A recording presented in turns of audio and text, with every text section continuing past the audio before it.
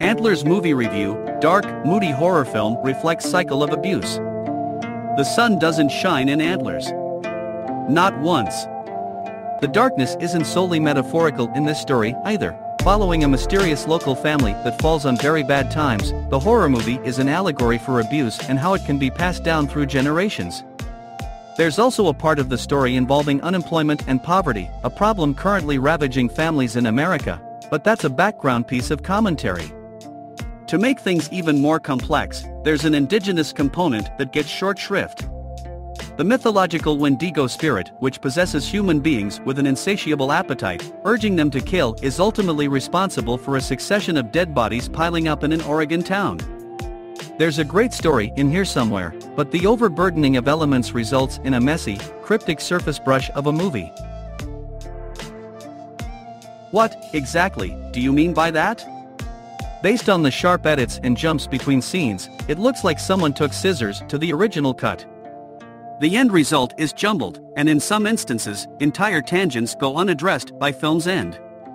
The main story follows ex-Californian schoolteacher Julia Meadows, Carrie Russell, and her town sheriff brother Paul, Jesse Plemons, as they find themselves embroiled in a series of grisly murders after she shows a special interest in one of her students, Lucas, Jeremy T. Thomas. After doing some digging, together the siblings discover that a Wendigo has somehow been let loose on the town, and Lucas is the key to explaining why. Not a bad story on its own, but you find yourself thirsting for answers that never come. Okay, I don't care about the story. Is it scary? There are several scary scenes. The aforementioned darkness and shadow go a long way in amping up the mood, as does the small town. It's really British Columbia disguised as Oregon. The Wendigo itself is fearsome when you actually manage to get a glimpse. Guillermo del Toro is a producer on Antlers, and his influence is clear from the get-go. His typical gruesome creature, often adorned with long limbs, a creepy visage and nightmarish, erratic movements, is what you'd expect here. The problem is, as you may have experienced in other del Toro films, is you don't get to see it enough. But when you do, yep, it's a scary thing to behold. There are a few particularly gnarly occurrences that might cause you to turn your head or avert your eyes. What does abuse have to do with this? Julia and Paul frequently reference abuse they experienced in their childhoods.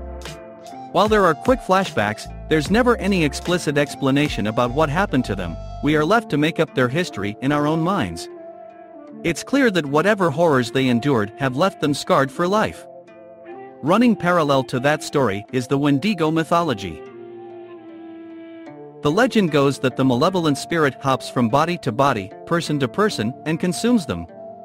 It's a rather flimsy, simple through line, but the message is clear: unresolved things that are left to fester do just that, and the ramifications of that are passed down through generations. It's a real shame there wasn't more focus on the Indigenous legend, as that's what makes the story compelling in a horror capacity.